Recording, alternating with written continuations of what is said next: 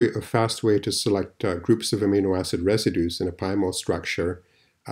You could do this individually. If you go down to the bottom right under the S button, you can call up the sequence, and suppose you wanted to get all the valine residues and display them, you could go along here and pick them individually, such as this, and you could just go along the whole sequence and do that. That's very tedious. The faster way would be to use the text line up here right beside where it says PyMOL, and you just use the select command.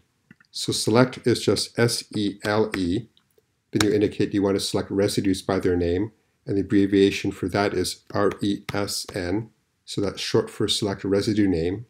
And then what you do is you just follow that by the three-letter abbreviation for the amino acid residue you want to select. So say it was valine, and that would be V-A-L. You just hit return, and then it now pops up below where you can see where those residues are. Now to highlight those, you just want to display those in a particular way that's easy to see. And so you just go under the S button on the right on the selection you've made. And easiest to show those as spheres. Those pop up as spheres now. And it's also good if you just color them in a particular way so you know that those are the particular valine residues that you selected. So you go over to the color button, then you can say change those to orange, and now you've got all the valine residues on that structure are displayed as orange spheres.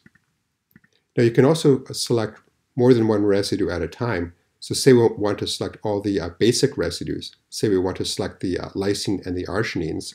We can do that in a very similar fashion. You just use S-E-L-E, R-E-S-N as the name. And now you would do L-Y-S for lysine. Then you just use the plus sign and then use arg for arginine. Now that will select both the arginine and the lysine residues. And then what you do is the same thing. Once you hit return, you go to the S button, show spheres. Now you can see both of those residues. And again, you may want to color those separately so you can distinguish those from the valine residues you selected before. And now you can have it like that.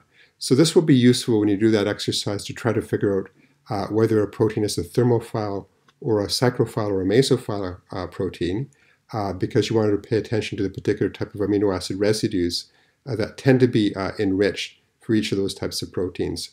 So if you use this little shorthand, it's fairly easy to do this sort of thing.